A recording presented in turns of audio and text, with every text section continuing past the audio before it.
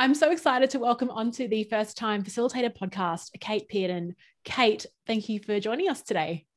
Thanks, Leanne. It's great to meet a fellow Brisbaneite. I don't know what they Brisvegas party animal. Brisbarian. Look, I think people are open. I love that. Kate, you've got a really interesting story into how you discovered the world of facilitation and visuals as well. I was wondering if you could share that with our listeners to kick off. Sure. Look, how I got into facilitation was more so by chance. It was a vehicle of how I could get in contact with more people and have a greater impact. And it's similar to the story of visuals. So my background is human resources. And so I kind of went through the standard HR generalist type role and got into learning and development. And I thought, oh, this is really cool. But I had this thought that to be sort of business and professional, the thing that I needed to do was an MBA. So I went and did that and ticked that off a list and got myself into senior leadership positions and was in an executive team and working with a board.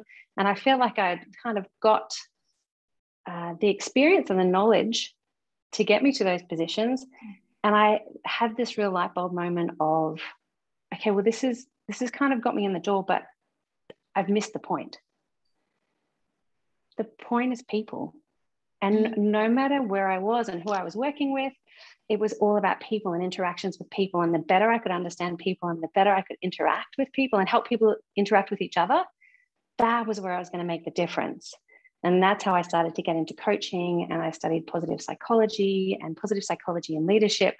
And that became the real pivot moment for then how I got into facilitation, because it was a way that I could help people understand themselves and work with each other better. And that had a bigger impact. First of all, let's talk about the MBA, because you've worked in learning and development as well. And I worked for an engineering company. And I think 90% of the people there would say, my next progression is I need to do an MBA. And I was like, I kind of, I was like pushing back on that, but it just seemed like such a common way to grow. It just seems like the most conventional route. I'm sure it's fantastic, but so this point where you realized, oh, it's all about the people. Was there a sort of a moment where it dawned on you, or it's like, I'm trying to do these things, I'm following things by the book, but it isn't landing? Like, what was it in particular that made you realize, oh, there's a gap here that now I need to really focus on this side of the business? Look, if I rewound sort of 10, 15 years, I would say I was a really technical person. I was really black and white, and I was really proud that I only had 2 or 3 emotions. And I would say that proudly, like I like glad, mad, sad. What about bad? And not so much bad, but that was a badge that I would wear. Wow. And it was interesting that through the MBA, because part of that was also understanding. You had to do a leadership development plan and understand how you work. And I didn't realize that I didn't get it. I didn't realize that I hadn't really developed that understanding of myself. So therefore, how could I understand other people? And I think having that insight and being someone that was that way enables me to really understand what other people are going through. And how you just don't know until you know, or until you see it, or until someone shows you, until you experience it. Completely. It's like, I'm really just seeing that ladder of learning, of course, like the unconscious incompetent, like you don't even know, you're not even aware yet. It's kind of scary when you don't know, because so it's fine. It's a happy place to be, as you said. And then it's usually some type of intervention or something happens where it just opens up that awareness. And then suddenly you've got this gap between where you currently are and where you'd like to be as well. Now, Kate, something that I'm extremely envious of as I look at your background is how great you are at drawing and capturing things visually. It's kind of like a running joke in all of my workshops. When I bring out my iPad, I start drawing on it. People can't read my writing, and I kind of, it's like, maybe I'll do it to reduce my status, but every time I'm like, I need to get better at this. What drew you so much to the visual component of facilitation? Again, that was by accident. Someone had a workshop and they said, oh, would you like to come along? It's all about using visuals. I was like, oh, I'd like to learn how to draw. Yeah, I'll come along. So I had failed high school art. Actually, I didn't even get past the grade 8 art because I was terrible. And I remember coming home and I was terrified to tell my dad that I had failed something. And his response, and I still remember to this day, so obviously it had an impact on me. He's like, well, it's not like you're going to use that anyway, like in your career, so that's fine. And it's so ironic that now it is one of the best vehicles that I've got for engagement is visuals. So I guess I tell that story to reinforce that it's not about skill. But again, you don't know that until you actually are shown that it's not about skill. So what is it about then if it's not skill or natural talent? And which is good because my year 8 art teacher, like completely, I remember it was like a clay type of sculpture and he's like, that's terrible in front of the whole class. I haven't touched clay since. So I need to like break that mindset. If it's not about skill, then what are visuals about? So the thing that I learned was about self-efficacy. So the idea that you already know what visuals are without being taught. So one of the activities that I often talk about is if you were to draw a clock, how would you draw it? Everyone in the room draws it the same way. It's a circle and it has got, you know, the north, south, east, and west on it and some hands. Everyone knows it's a clock. If you say, okay, a coffee cup, how would you draw it? Interestingly, people don't draw a takeaway coffee cup. Everyone would draw a cup and a saucer with the handle on the right-hand side and 2 or 3 steam lines above. And this is like 95% of a group that has never been taught how to draw. So in our mind, we already have this idea of what icons are. And so like a lot of other facilitation or learning, it's how to help people untap what you already have instead of teaching you something new.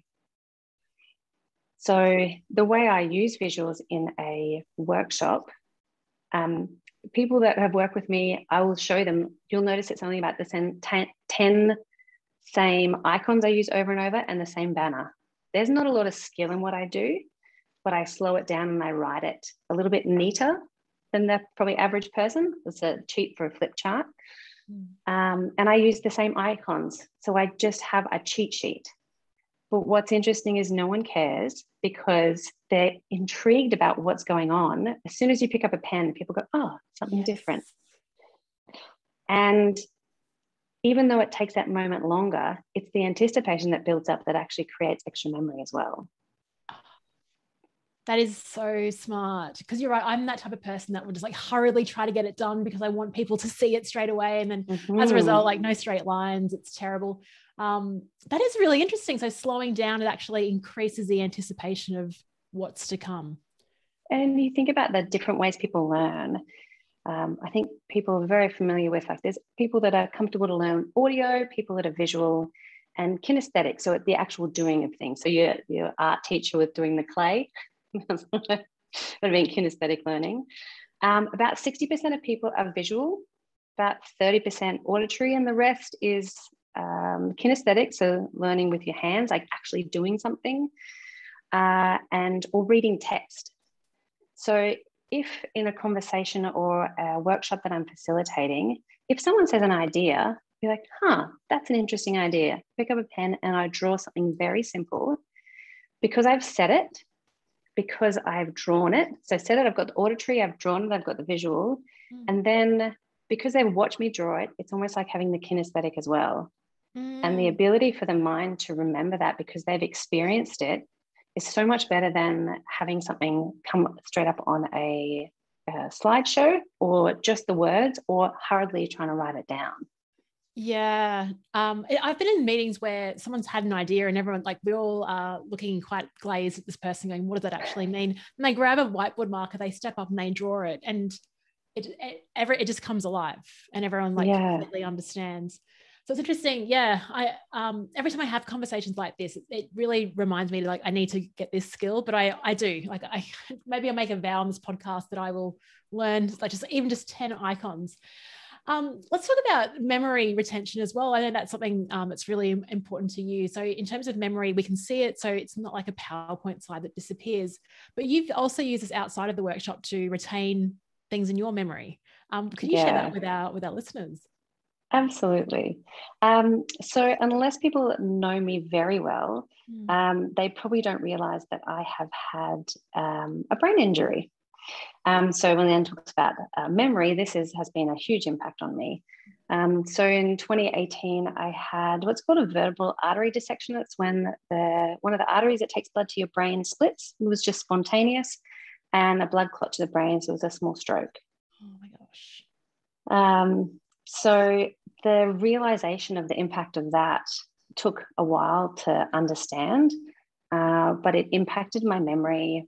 I wasn't able to do probably like 95% of the things I was normally able to do. So I wasn't able to work for about 6 months. Walking 10 meters was a big victory. Like just making a sandwich, something really simple as like with the order that you put bread and then the things inside the sandwich, and then like that was really challenging for me. And it seems crazy to be having this conversation and like to believe that that's like the everyday things was a big struggle. But one of the things that really helped me was I use visuals to help with my memory. So having this knowledge was wonderful because it was in my long-term memory. I knew how to access it. But I knew that like the short-term memory that we have is kind of like a whiteboard. It's only about 20 minutes. And then the brain decides, is it useful or not useful? Does it go into long-term memory, or do I clear the whiteboard? So one of my challenges was my whiteboard was like 1 minute. How do I capture things, work out what's useful? How do I capture it and increase? Like, how do I store information? And then how do I decide what's useful to then reuse? So a really practical example is I knew that every day I had to have a certain set of medication. But some things was every 4 hours, one was once a day, one was after food. And to try and work that out every day was super challenging, I think probably for the average person, but challenging for someone that couldn't remember something 2 minutes later. And so I would use a visual and I would map out, like with pictures, what I needed to do and when. And then with my daily plan, it would also have like what a walk would be, when to eat, because I couldn't remember if I'd eaten or not. And then I would have a visual of what I had to do that day, and then I would tick it off. And by using a visual, it meant that I was able to retain the information a lot better than just using a word. And it was easier to attach to.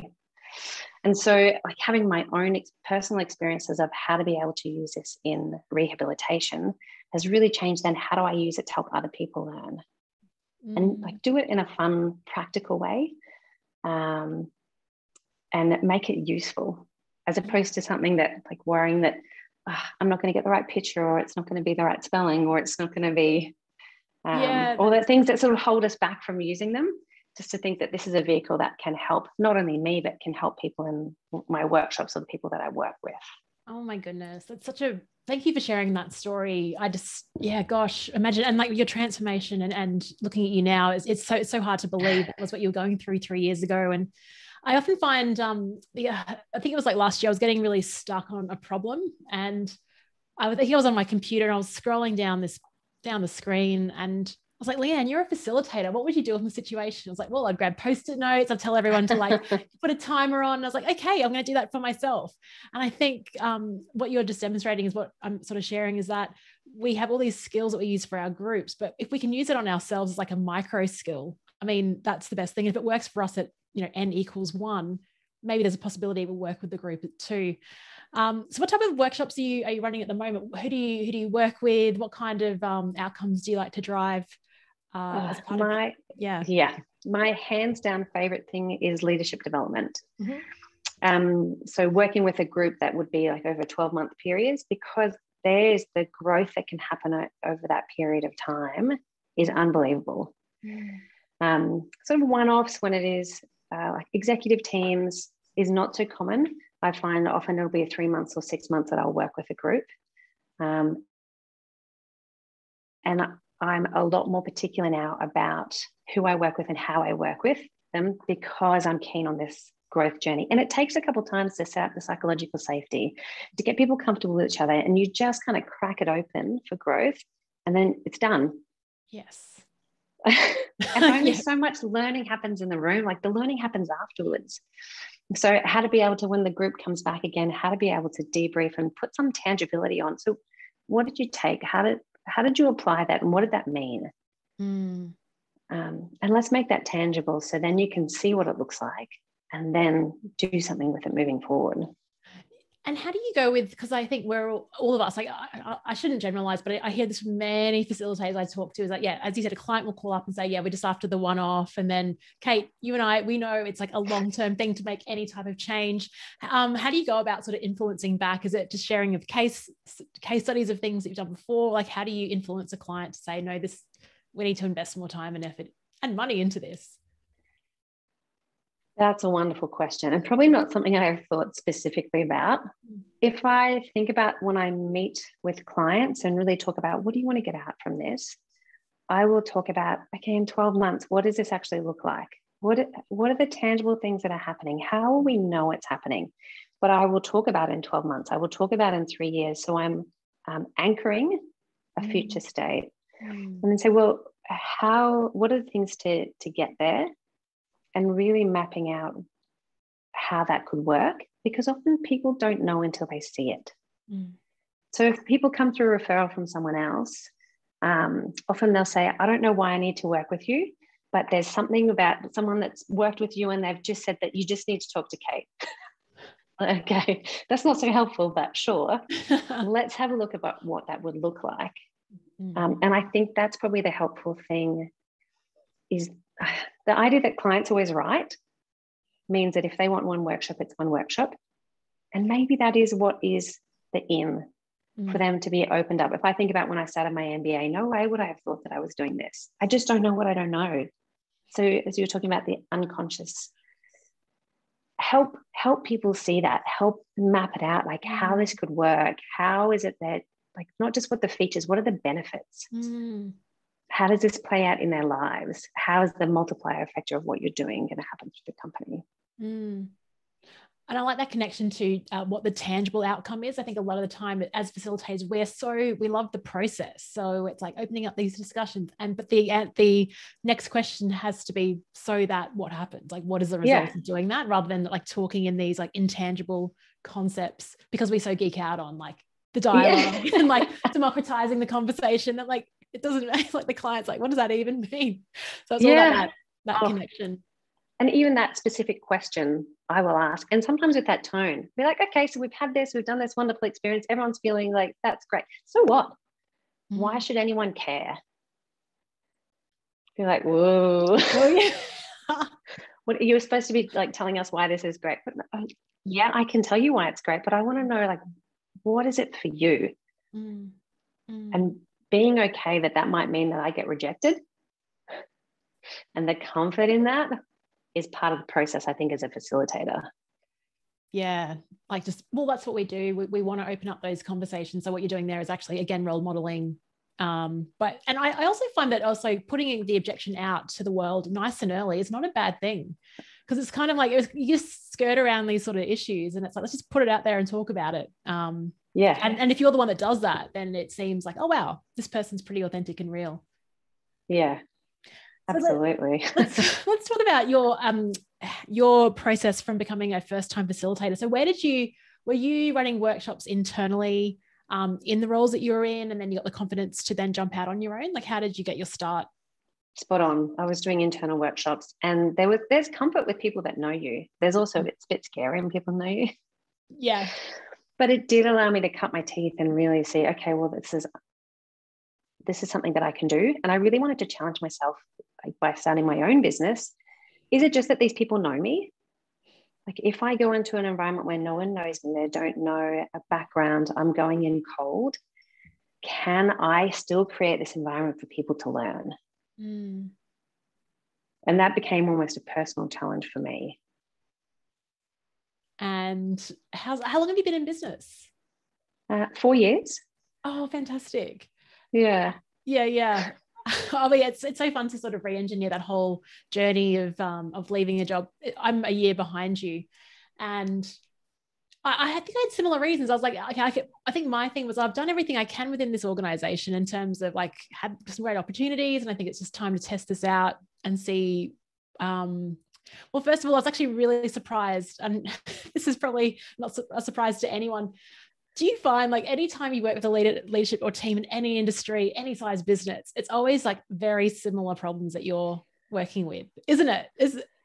That is one of the great things about getting an insight to executive teams and leadership teams and Yes. all different businesses. Yeah. And that's why I say at the beginning, it's all about people, because all people have the same problems and the same hot buttons and the same interactions. It could be whole different industries, but still the same stuff comes up. Yeah. And when you were building your facilitation skills internally, I've got to ask, a lot of people jump into the flip chart and they say, I want to become a better facilitator, like I listen to the podcast, but what are some training courses? Did you go to training, or was it more, and if so, what would you recommend? Or was it more about just the time on your feet, getting the experience with the group? I think I could have shortcutted a lot of things by doing some training. Okay. I haven't done specific training.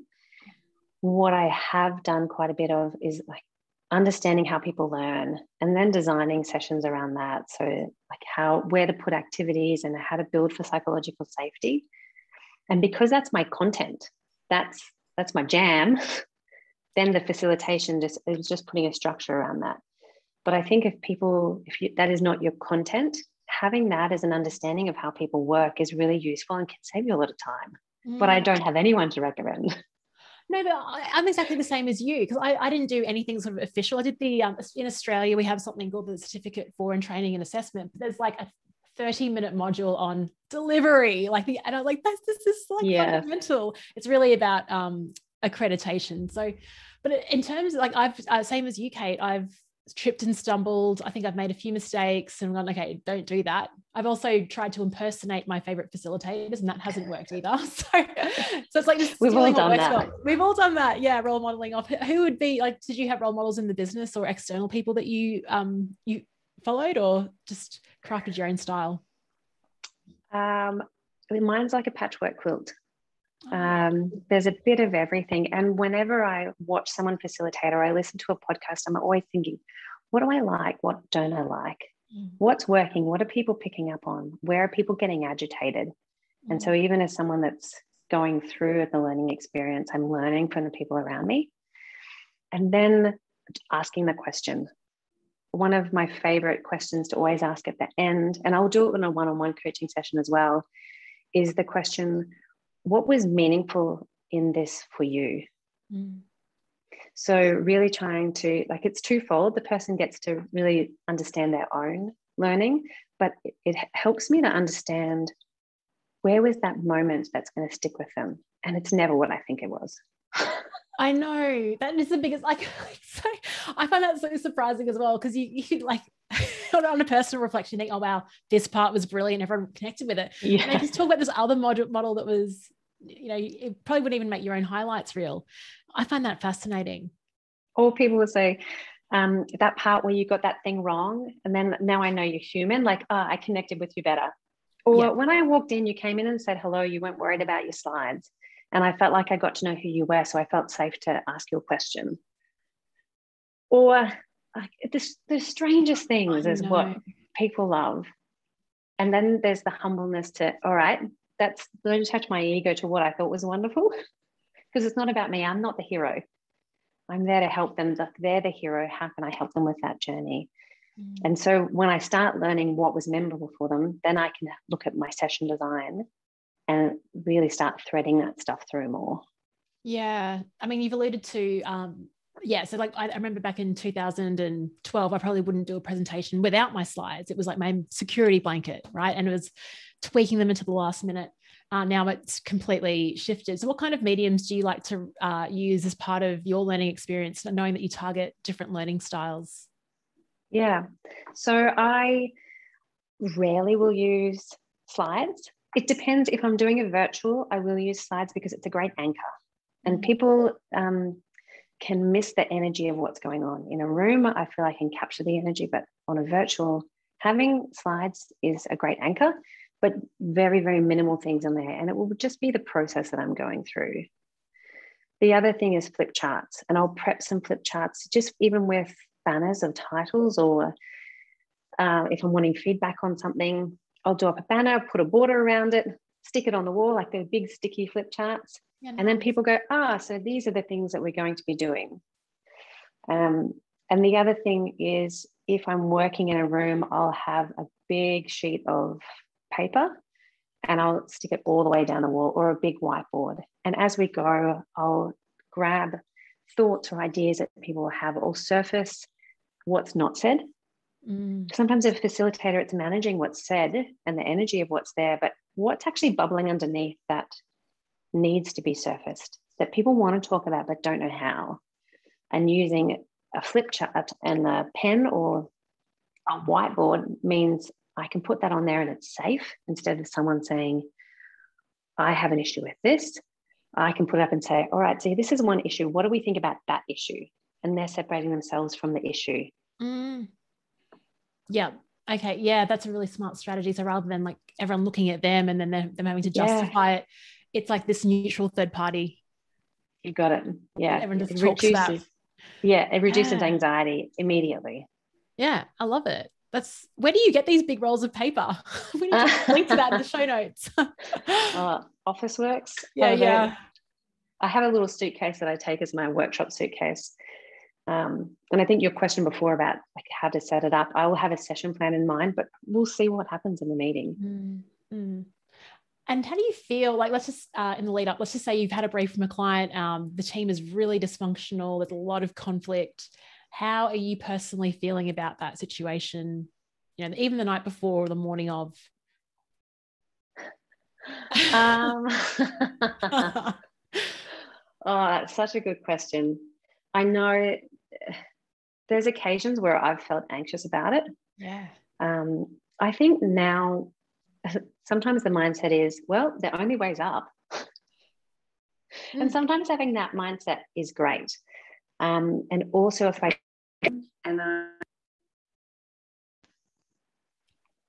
I can't hear you. Can you hear me?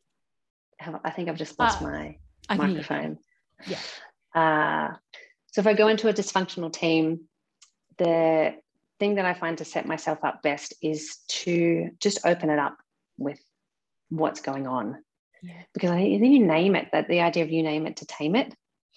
Say, this looks like it's, from what you've said, there's a few challenges in here. So how open are you to try a couple of things out and just see? Because maybe this is like an experiment. We'll have a hypothesis and let's experiment together, as opposed to being the person with the answers, because then that's just somebody else that's telling them what to do. Or so the first thing is make it as safe as possible, because a dysfunctional team does not have psychological safety. Right. How can I do that? How can I position myself that's next to them, not above them or telling them what to do, or that something has gone wrong, that I'm there? Try to position this is an opportunity to make things 1% better.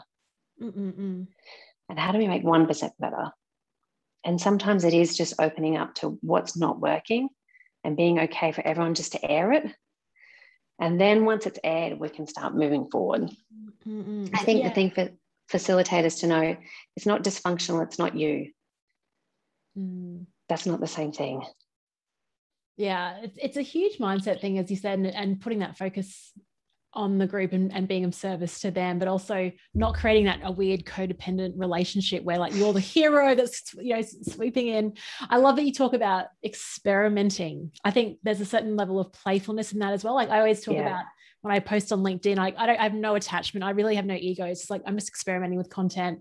If it lands, it lands. If not, like it's linked, who cares? It's like it's LinkedIn. But with something like this, though, if it is at that level, and you said before, it's where it's pretty bad. It's the 1% goal of like just a tiny like shift in a new direction is actually very powerful. Yeah. And then often people are quite pragmatic and understand compound interest. Yeah. So 1% might not seem like much, but let's think compound interest. How might this play out? What could be your 1%? And often that might be what I finish with, particularly if it's a tough session. Okay, we're not looking to change the world today. We're just looking for what's your 1%. And let's work with that. So being really practical and not pretending to be the white knight. Yeah. Even though we're like, yes, we can solve these problems in 2 hours. And yeah, I know. Oh gosh. Wouldn't that be the dream, like, or an amazing promise? And in terms of like managing your own energy as part of like a couple of hours or an all-day event, what are your tips for like managing that flow in your own sort of presence? It's a wonderful question, something I'm probably so much more conscious of than the average person, Yeah. because a part of the challenge that I had was chronic fatigue.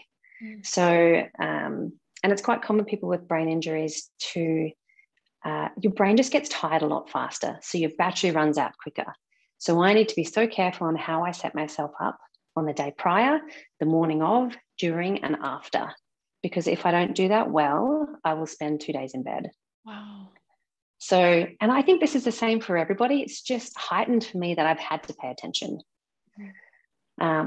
So the things that I will do to prep is I will always have an idea of my structure, like the building blocks, but not too specific, because then I get too attached to it and I don't listen to the group. So still to be able to work with them. I always turn up early. I remember hearing on one of your podcasts, like, chronic early person. Totally. Hours early. Hotel to open, like banging on the door. Yeah. When people go up in the lift saying, do you mind just swiping me up to? And so I get there early and I set everything up. So I know that that is sorted. If there's any tech, that's sorted. And then I can be present in the room. And I love to meet everyone as they walk in, because that's building psychological safety. It's building those micro moments with people, but it's also helping me to not go into a fresh room. And then, like, be present as much as I can. What I find challenging is in breaks, everyone wants to have a chat, and I often need a 10-minute walk just to, like, let everything settle so I can be present again.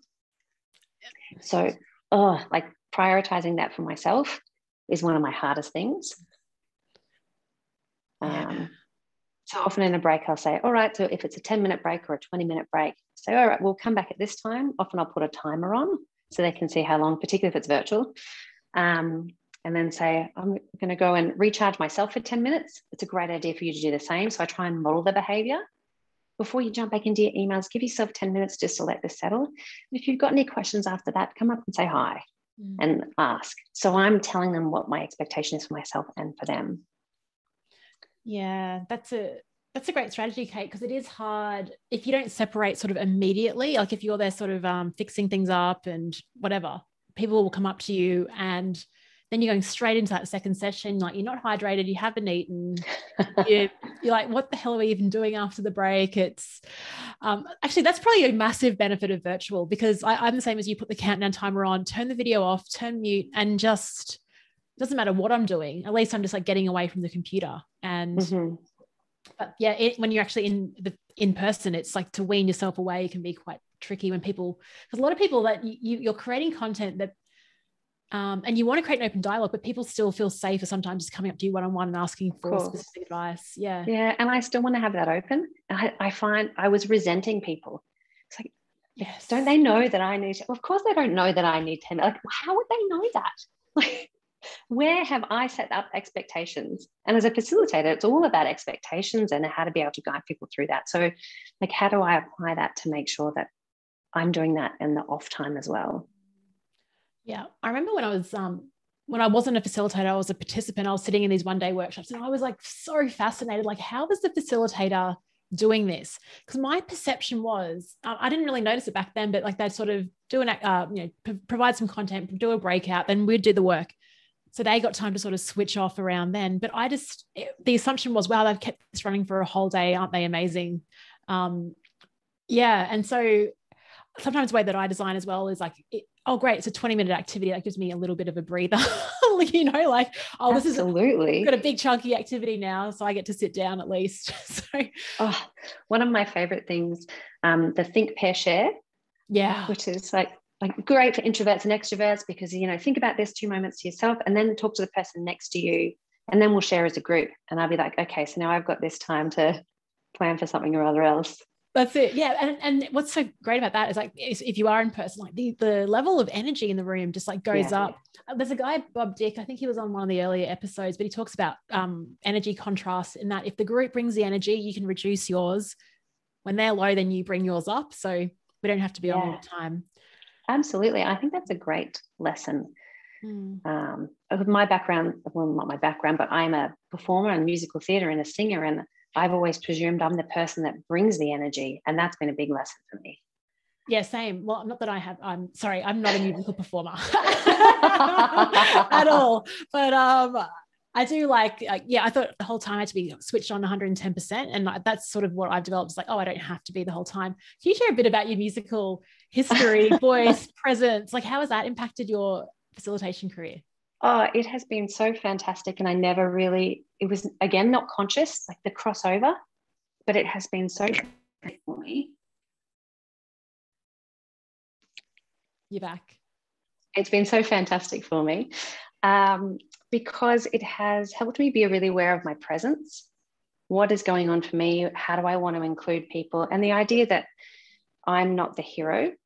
So when I think about it in the performance stance, if I am playing a character, I think the presumption is that people come to see you as the character and they want to see that.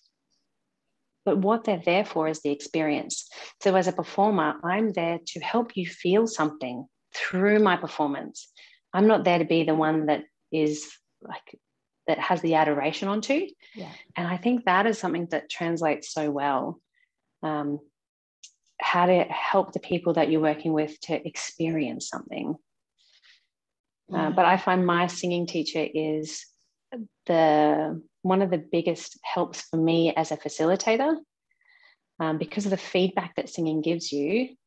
It's like one extra level than speaking, one extra level of vulnerability and openness and feedback. And so working with a singing coach, we talk a lot about what is my presence? What is my energy? How am I working with people? And he knows the work that I do, and we'll always be looking at like, how does this apply in my work? And how does this apply with my clients? And how is my energy? And what's holding me back? It's like therapy, singing.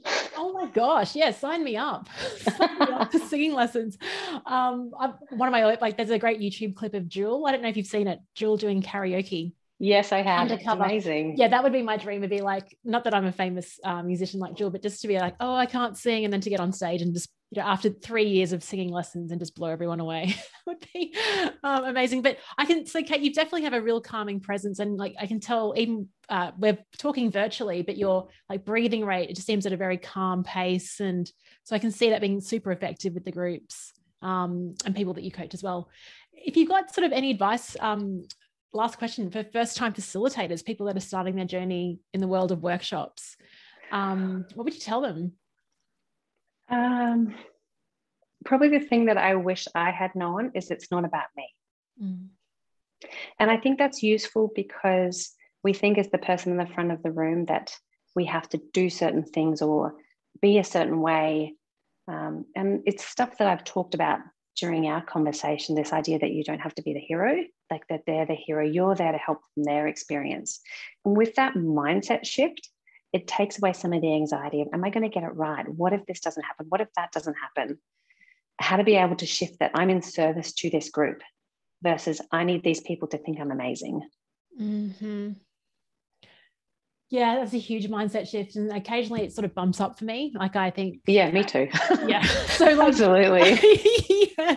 And I've got to like settle down. It's like, Leanne, stop over preparing, doing all this stuff. Like just like you can let some things go and the group will pick it up, but you've got to trust that.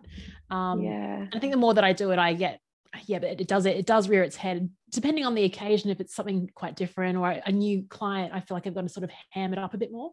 So yeah, a really good reminder, Kate. Thank you. If our listeners would love to get in touch with you, find out more about the work that you do, see some of your stunning visuals, where should we send them? So my website is zenithjourney.com with a Z, Z-E-N-I-T-H, journey. So the idea that the zenith is this northernmost point that you never reach. So it's about continual growth.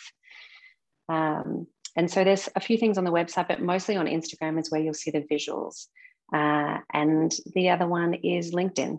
So often I'll share something about some neuroscience of why we learn certain ways, or this is why people are reacting, and I'll draw a sketch at the same time. So depending on what your learning style is, there's something for everyone. Yay, that's so cool. And we'll put a link to a few of those posts on LinkedIn in the show notes as well as Kate's contact details. Kate, it's been so wonderful to meet and connect with you on the show. Thank you for sharing all your lessons, and look forward to staying in touch. Thanks, Leanne.